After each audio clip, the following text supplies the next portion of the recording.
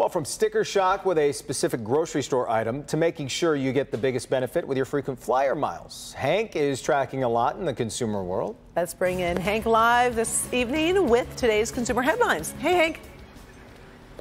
Hey, Jason, Karen, good evening to both of you. We are tracking information regarding your tax refund, why it may take longer this year than in years past. And also, you mentioned that item at the grocery store. We're talking about eggs. Why are they costing so much right now? Take a look.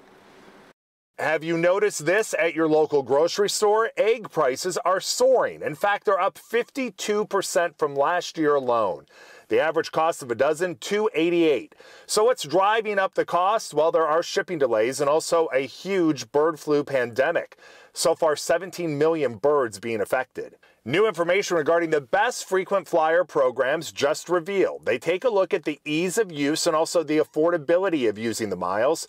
Delta came in third. Alaska Airlines was voted the best overall. The tax deadline is approaching, but expect big delays. Millions are waiting for last year's return still today.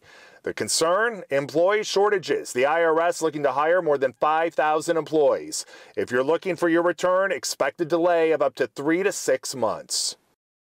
Of course, the clock is ticking to get that information into the IRS if you haven't done so already. And if you need an extension, make sure that all of that information is to the IRS before the 15th.